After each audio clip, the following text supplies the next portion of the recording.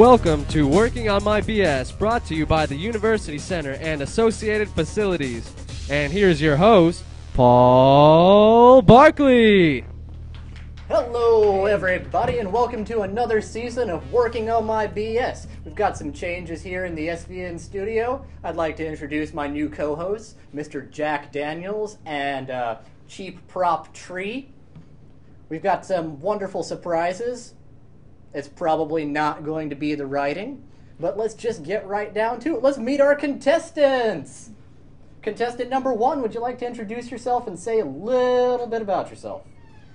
My name is Legend Raju, and I'm gonna win this game. Very succinct. I like that a lot. Contestant two. Alex Alexander. I'm gonna win. Not quite so succinct. Let's just go to contestant three, because I don't want to hear any more from two. Hi, my name is Matthew. Join APO. Oh, good way to get that little plug in there. We got to cut him. We'll probably hit that in editing. Let's introduce our judges now. Our judges are much more interesting, I assume. Judge number one. Hi, my name is Christina, and good luck on y'all's game. I was absolutely wrong. Judge two. My name is Zach, and I work here. No, you don't. That would mean you got paid. Oh. You volunteer here. Yes. Now go get my coffee. I'll be back. All right, judge number three. My name is Tom, and I like contestant 3. Join APO.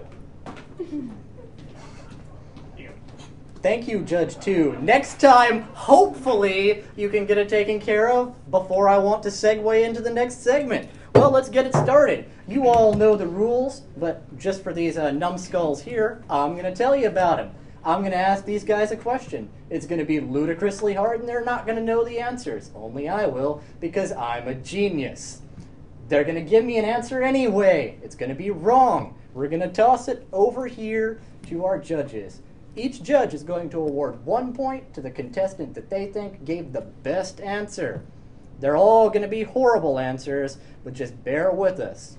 If by some dumb chance one of our contestants happens to get the question right, we'll award them 2 points for sheer dumb luck.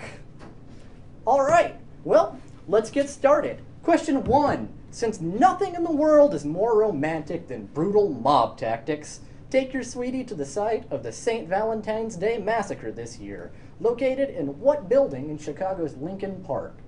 Let's start with contestant 3. It's in the building that is next to the Capitol building. All right, contestant 2. The really, really big skyscraper. Contestant 3.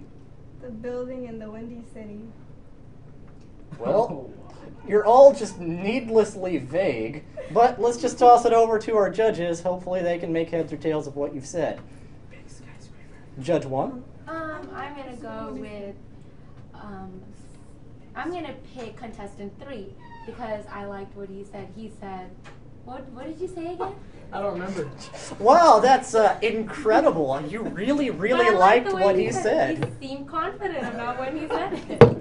I just drank a big glass of clothespins. All right, Judge 2. I'm going to go with number 3. All right. Number 3. No reason? No reason. Just like his hat? I do like his hat. You like his hat more than 2's hat? Yes, yeah, I do. Hey, this is an army hat. Well, It's that's a Yankees hat, so. Well, I'm glad I could add some reason to your madness there. What about Judge 3? What do you think? I'm going to go with number 1 because she pretty much restated the question and the answer.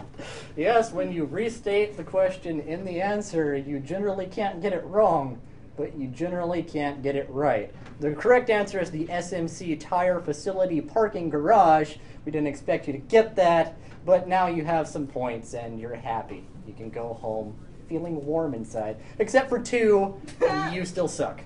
Alex Alexander. All right, well, question number 2. A religion founded by atheist Richard Dawkins, Authorism, is founded upon what basic tenet? Contestant 1. Hennessy? Hennessy. That's a great tenet for a religion. Contestant 2. There is no God. There is no God. All right. Contestant 3. How far one can stick their head up their butt and not taste chocolate. Oh my god. Wow, those are all just... Except for Hennessy, I don't really like any one of those answers. But I like Hennessy a lot. Product placement. It's good. All right, let's hear from our judges over here. Judge 1, what do you think? I liked contestant number 3's answer because he said it very strongly and it wasn't a one-word answer. Judge 1 likes contestant number 3 because she doesn't have an eraser. All right, Judge 2, what do you think? Despite the hat controversy, I'm going to go with contestant number 2. That's a strong choice there. You're a better man because of it. Judge 3? I'm gonna go with number 2. His was the only one that had to do with religion. That too. And That too. number 1, I don't think Jack Daniels here would approve of your. I think Jack would heartily approve of any religion based on any liquor ever. All right, well, the correct answer is specifically that the Norse god Thor does not exist. We'll have to go to our judges backstage to see if we'll give that one to 2. No, we won't. He didn't get it exactly right. He's a loser, and we don't love him. It's all right. All right, question number 3. Complete with a smoky flavor and a 76301 zip code, what deliciously named town boasts a population of less than 2,000? Start with contestant 2 and his smoky flavor. Smoky. All right, contestant 1. I don't know. That's a great name for a town. Yeah, I don't know. That's why there's less than 2,000 people living there. All right, contestant 3. The Hill County Fair. Sausage House. All right, we have, I don't know, Smokey and the Hill County Fair Sausage House Town, Winchesterton Fieldville, Iowa. Anyway, let's go to our judges. Let's start with Judge 3 this time. I'm gonna go with number 3. I don't know the answer, but could be right. I mean, if you keep battling long enough, you're sure to hit on something, right? Judge 2? I'm going to go with 2 because that could maybe be the name of the town. Those other 2, I don't think so. Judge 1? I'm going to go with 3 because, like he said, I can't erase this off my board. She's right, you know. Wait. Oh! It Well, you heard it straight from his mouth. Erasers don't erase. And the correct answer is Bacon, Texas. Bacon. So close. All right. Well, we're going to go to a brief commercial break, and afterwards, we'll razz these people some more.